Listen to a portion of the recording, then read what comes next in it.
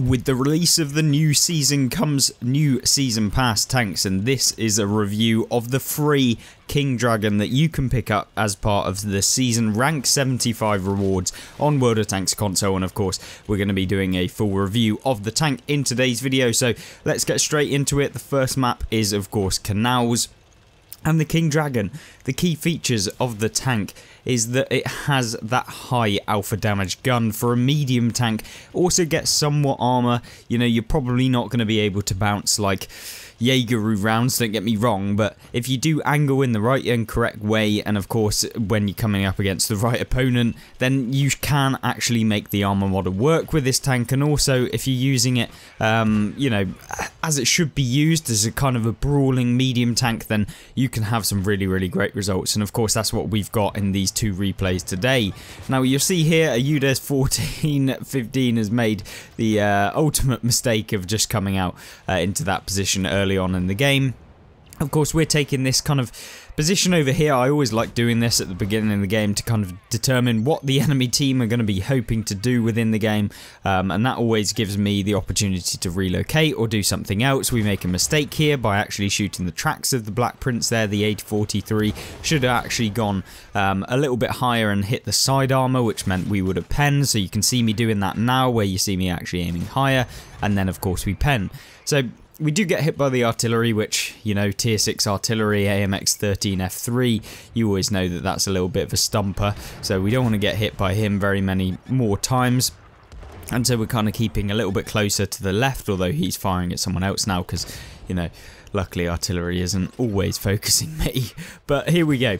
Hitting the Black Prince there, which is always a good result when you can kind of be in a top tier position where you feel like you can just stump people. And for example, a T-43 on the enemy team, like that Russian or Soviet tier 7 tank, is not particularly too great when it comes up against the higher tier opponents. Don't get me wrong, that tank is really fun to play, but it does rely heavily on the scenario that you can get it into. But in this sort of scenario, it's terrible, and that's why he gets 3 shot by us, and how we've managed to pick up 2,250 damage done within this game already.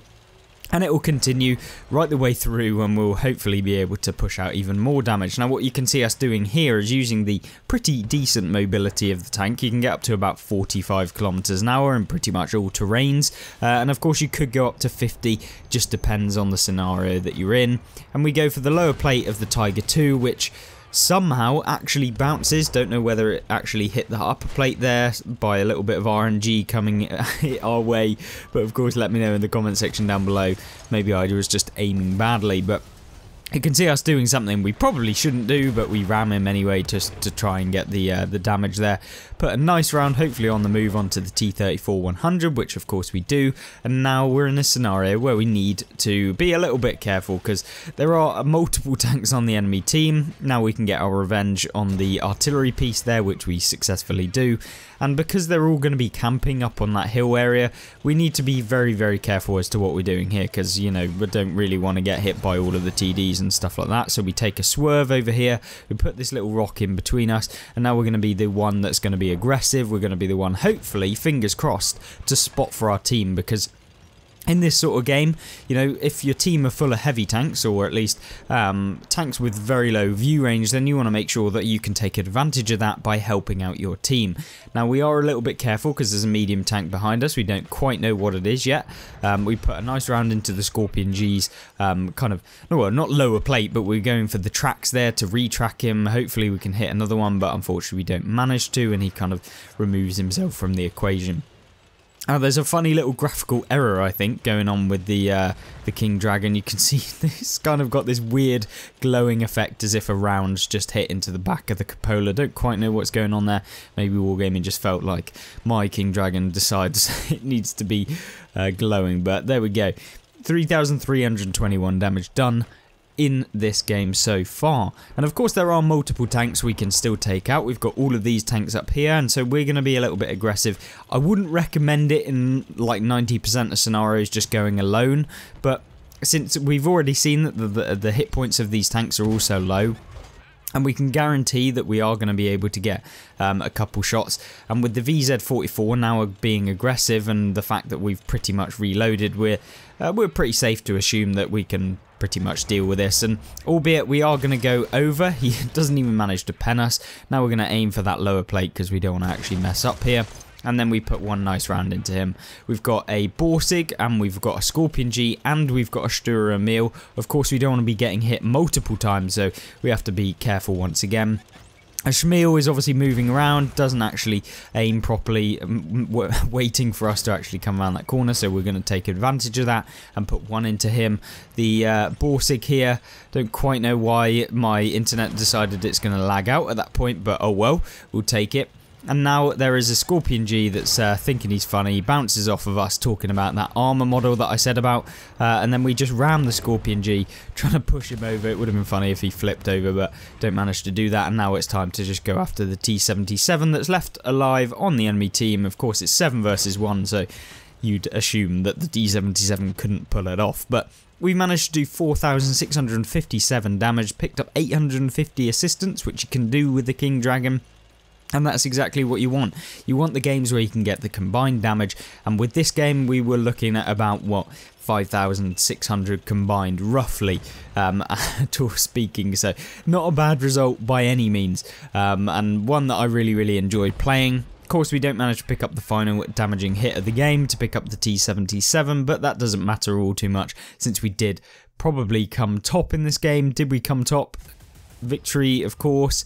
And of course we did. 4,657 damage done, 1,991 base experience within this game, which is, of course, a good result. And we picked up 202,000 silver, which is one key aspect of the tank that is always really good. And you can see that the tank can block damage that can't be said for very many tanks in the game. We picked up nearly, well, 1,600 blocked damage, which is always nice. And, of course, a great result. Let's jump into another replay where we can showcase just a little bit more about the tank as well. Now, the next replay is Hidden Village. And this is a fairly... it's a map that's come back into the game fairly recently. And it's a map that I'm not too fussed on, like... It's kind of a bit of a boring map to play, in my opinion, because there's very little opportunity for you to kind of impact the game in different ways. I feel like most of the time, like, you can pretty much predict what's going to happen every single time, and so it gets a little bit stale. It gets a little bit like boring after you've played it multiple times, because essentially like the same scenario always happens. It's either that the enemy team win the left-hand side of the map and then they kind of push through, or alternatively both sides of the map get won by the enemy team or your team or whatever, and then you basically get sausage sandwiched, like the remaining enemy forces or your forces or whatever, and therefore you lose the game. And there's no real like mismatch of like multiple people going different ways and then winning the game in a variety of different ways, which kind of makes it boring after a while. Of course, if you were to do like 7,000 damage, it's going to be fun, but you know, how fun is it when you're doing like your normal amounts of damage? And it's, yeah, it's pretty much the same every time. But regardless of this map, what can we do? Well, with the King Dragon, since it's a top tier game, we can kind of get into this sort of game and we can put out damage. This is always a position I like to go into at the beginning of the game, because what you can do is you can get shots onto these sorts of people who are kind of sat out in the open. Now, unfortunately for us, we don't manage to actually pick up any damage on the King Dragon there, which is annoying, but you know, it's not the end of the world. And what we can do from this point, after the Emil has decided he's going to finish shooting us with very little chance of penning, we can just side scrape off this building. And this is what I was on about in the first replay, whereby, you know, you can actually side scrape with the King Dragon pretty well. Now, the turret armor of the tank, don't get me wrong, can be penned pretty easily by any of the high alpha TDs, so don't think that you're going to be able to do too much against them. But what you can see us doing here is, talking about a high alpha TD, we bounce one off of the Borsig, or bounce from the Borsig, I should say, which is nice, and that is definitely something that you don't see every day. And now hopefully we can pick up this AMX 1375, which we do, and we've had a pretty good result here. Now, no one's going to really be complaining at picking up this much damage in the beginning, and we can hopefully aim to just help and support our team that are over here. And this is the scenario that I'm on about, whereby the enemy team have won the right hand side of the map, or the northeastern side of the map, which means that we're in a bit of a disadvantage now. I make a silly play there, to be honest with you. Should have probably gone fully round that corner and put a nice round aimed into the lower plate. But getting back to it, the enemy team have won the northeastern side of the map, which means that we are in a significant disadvantage now, because we have to, and I mean we have to win this side. Otherwise, you know, we're going to get sausage sandwiched, and as I always say, sausage sandwich is not always the best idea when you're playing World of Tanks. And this is what I feel like happens all of the time on this map, and why I feel like it's a little bit boring. Is if you get into this position and you don't win this side, and the enemy team does actually go the northeastern side and win that, then yeah, you basically never win, because you get opponents shooting you from all sides, all flanks, and yeah, it ends up with you just getting just completely annihilated. And what you can see me doing here is using this rock. We're just side scraping at this point. We're not probably going to be able to bounce too much, but we put a nice round into the TNH. Now that's not a tank you want to be coming up against. That's the tier 8 new Czech heavy tank that's in the game, and because that tank actually has a bit of a pumper of a gun, it means that we can lose a lot of our hit points very, very quickly. And albeit we do need to take out the Emil here, because that tank is actually really, really annoying to come up against. We get an E75 TS pushing us from behind, and this is not a scenario you want to be in. We finish off the TNH because why not, but we do get taken out, 3,941 damage. But I thought that this replay really showcases how the tank can deal even in those bad scenarios where you feel like everything's pretty much gone wrong. And yeah, I really enjoyed just how good it feels to play the King Dragon, and it really is a good one. If you've played the Type 59-2, it's pretty much the same sort of tank, just with the skin, and that's exactly how this tank plays. Really, really fun, really good at making money, and of course you can have some fantastic games as well. So hopefully you guys did enjoy this replay. If you did, make sure to like it, and also if you enjoyed this one, why don't you check out the gameplay and tank reviews playlist on the right hand side. And also I have a really, really nice update news coverage for next week as of the recording of this video that you can have a look at as well on the left hand side. So thank you very much for watching, and I'll see you there. Goodbye.